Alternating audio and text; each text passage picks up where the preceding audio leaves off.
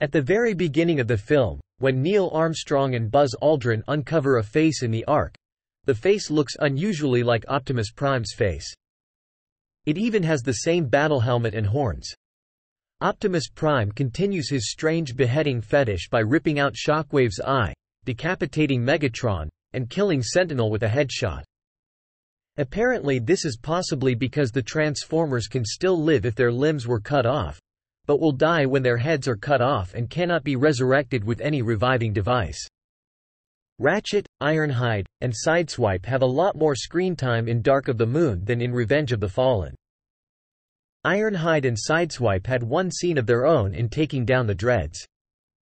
Ratchet had a few more lines of dialogue and was seen more often in very short scenes.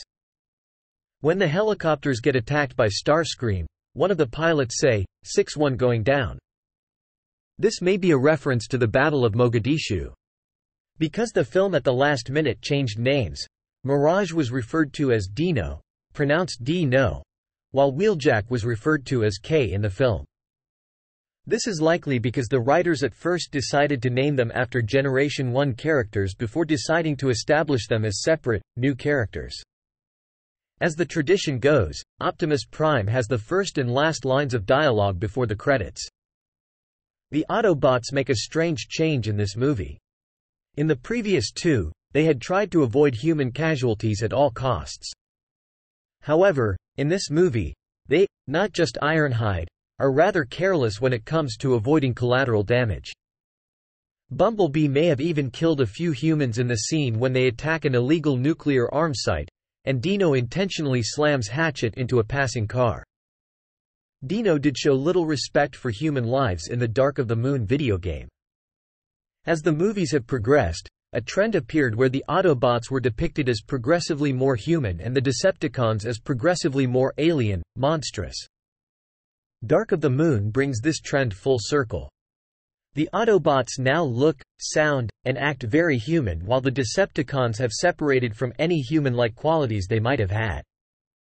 Examples of this are that the Decepticons often take on strange body shapes, have multiple or only one eyes, and they often have mandibles or other strange facial features. There is also a noticeable change in some Cybertronians. When Sam grapples Starscream's eye, he thrashes around like many organisms do when in intense pain.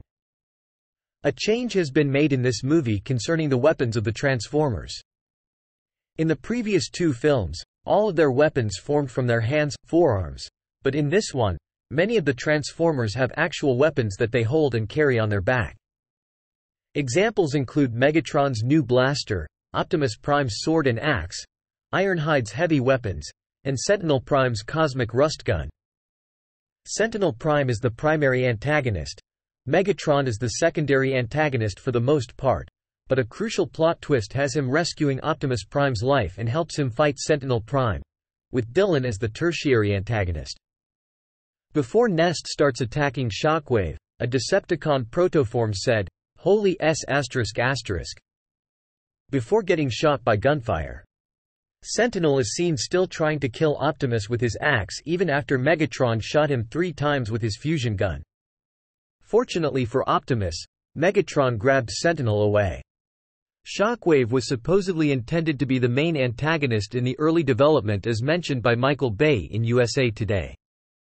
However, Shockwave only received partial screen time like every Decepticon and was only a supporting character who played a minor role, despite the comics and games building him up as the big bad.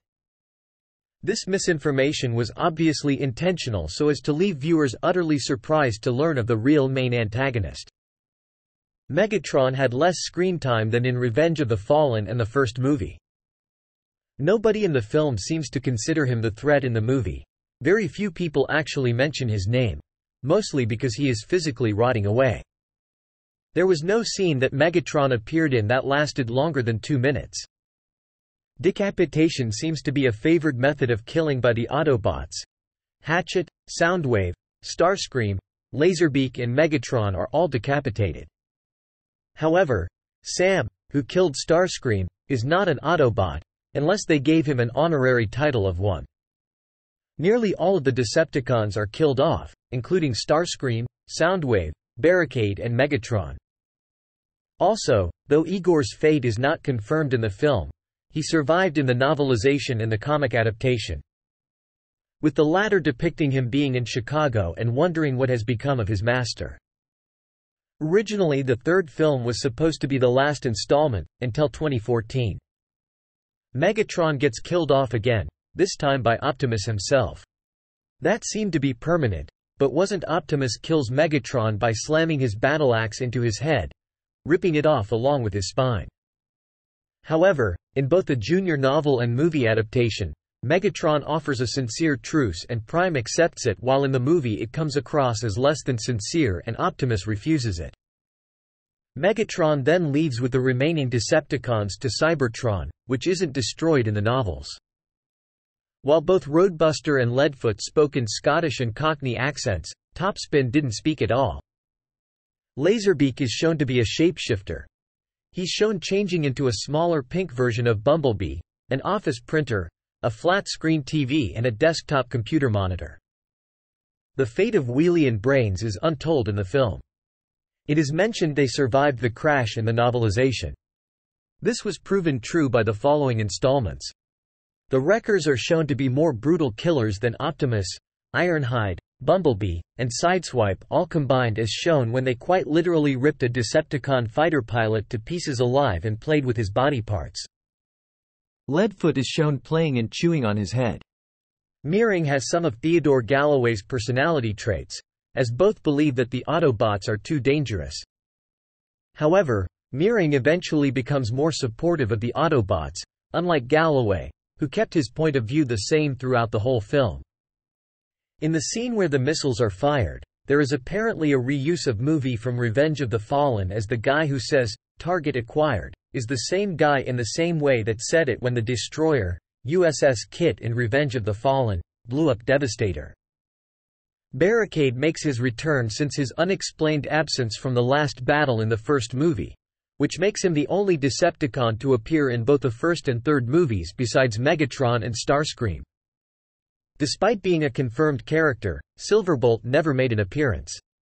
Maybe he is the jet inside the Space Center. Read the errors section in this article. Also RIP James Avery, because he was considered the voice actor for Silverbolt. This is the last Transformers film to feature a song by Linkin Park at the start of the end credits. What I've Done, for Transformers, New Divide, for Transformers Revenge of the Fallen, and this time, Iridescent. With Age of Extinction using Battle Cry, from Imagine Dragons, and The Last Night using Torches, from Ex-Ambassadors. For some odd reason in the credits, Wheeljack and Mirage's names are shown in the credits instead of Kay and Dino. Unlike the previous films, Dark of the Moon showed more than one on-screen Autobot death in which the Autobot stayed dead. Optimus and Jetfire die in Revenge of the Fallen, though Optimus is resurrected. While it didn't happen on screen, Loader died during the battle, as Attinger's card about Loader has the red X that marks the dead Transformers.